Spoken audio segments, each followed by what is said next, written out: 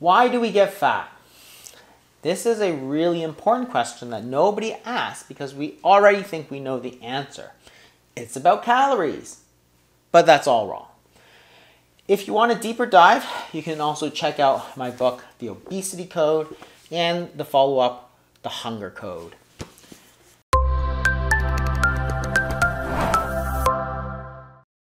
So this is the energy balance equation, which we know is true. Body fat, which is just a way of storing calories, equals calories in, which is what we eat, and calories out, which we consider to be exercise. And because what we eat and exercise are personal choices, we say that causes the increase in body fat. However, in the first part of our video, we explained why that's all wrong. And in fact, the arrow of causality actually runs this way.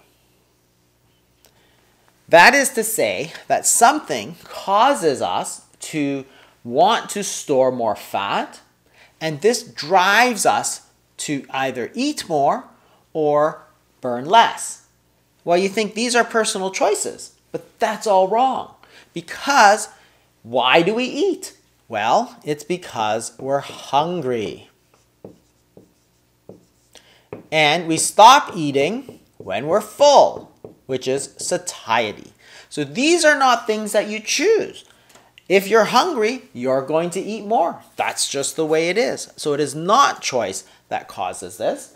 And on the calories outside, it's almost all about basal metabolic rate, which is the number of calories that you burn for regular metabolism, including generation of body heat, your heart, your liver, your lungs, your brain, all of that takes energy. And these are things that will cause it. So then when you ask yourself, hey, what is it that raises your body fat rate? Because this is what's going to drive you to eat more or burn less, which is going to cause that increase in weight.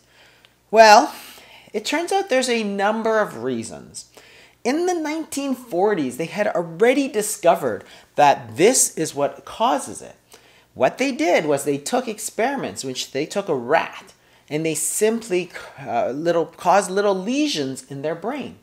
When they caused a lesion in the part of the brain called the ventromedial hypothalamus, which is very close to the satiety center called the arcuate nucleus, these rats gained massive amounts of weight.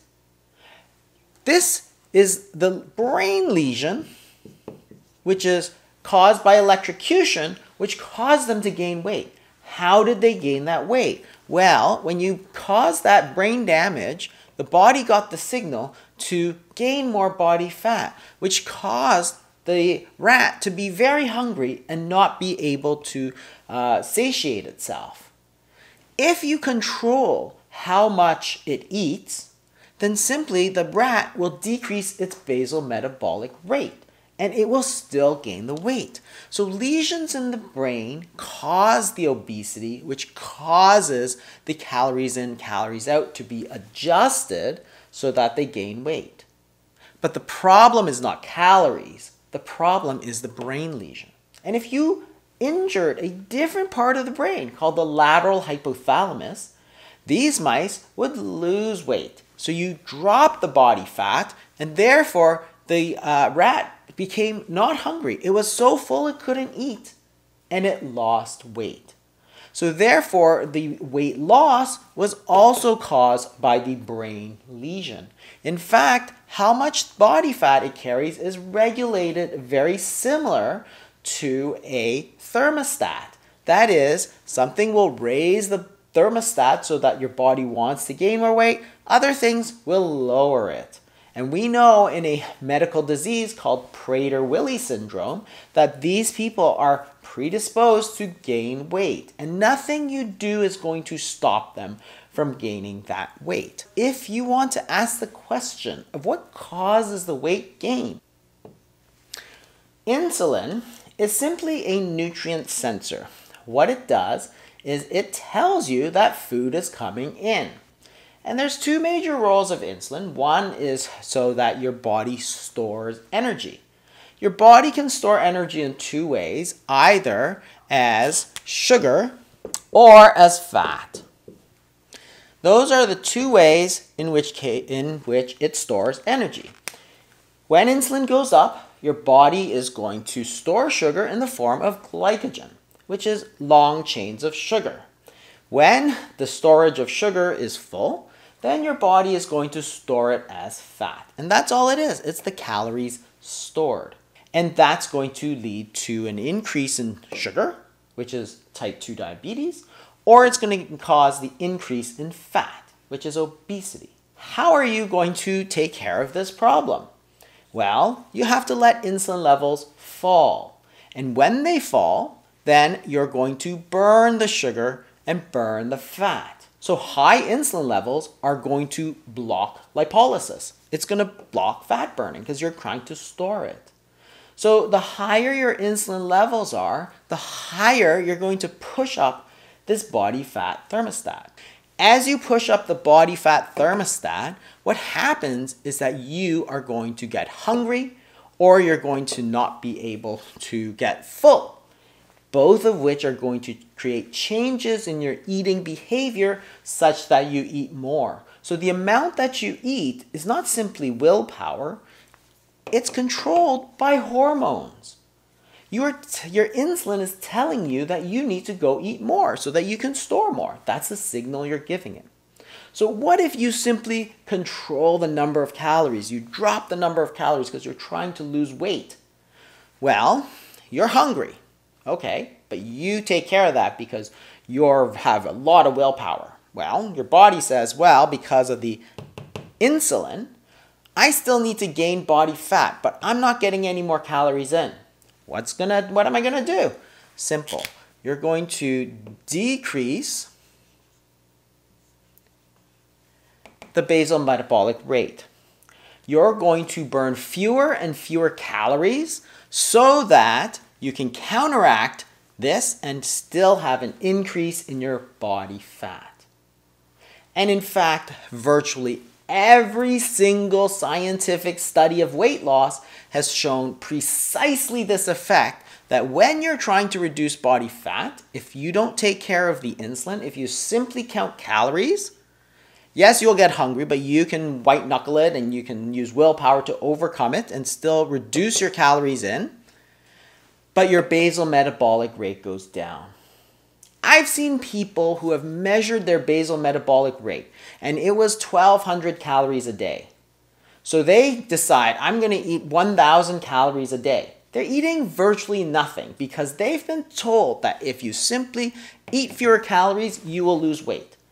You know what? They didn't lose weight. Why? Because they were eating all the time. They were eating a lot of refined carbohydrates. Their insulin levels were still super high. They weren't fasting. And when we measured their basal metabolic rate again, it went down to 800 calories. So here these poor people were, taking 1,000 calories a day, hungry all the time. They're burning so few calories that they're freezing cold all the time. They have no energy. They feel like crap. And worse, they're still gaining body fat. Why? Because the insulin was telling it to gain body fat. Obesity is not caused by calories in, calories out. Remember, go back to part 1 if you don't understand that argument. In fact, something causes the increase in body fat, this increase in the body fat thermostat, which causes you, through hunger and satiety and through metabolic rate, to gain or lose the weight that it was told to do. It's no different than your thermostat in your room. When you crank it up, your heater will go on. Well, if you open the door and let all the hot air out, well, it's just going to crank it up even more. If it's hot outside and you open the window and the heat's coming in, then it's going to crank up the air conditioning. So either way, it's the control of this body fat that is the crucial effect. How are you going to crack the obesity code? Well, it's about controlling insulin. Different foods cause different rises in insulin. But don't overcomplicate things. Insulin tells your body to store calories. If insulin is too high, you're going to gain weight. How do we know this? Well, I can simply give people insulin. Every time I prescribe insulin, people gain weight.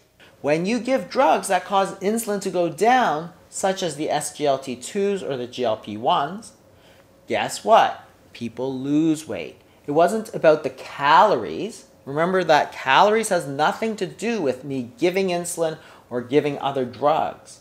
It has everything to do with the hormones, the most important of which is insulin. Again, if you want to learn more, you can look at the obesity code or the hunger code. Both of explain it in much more detail.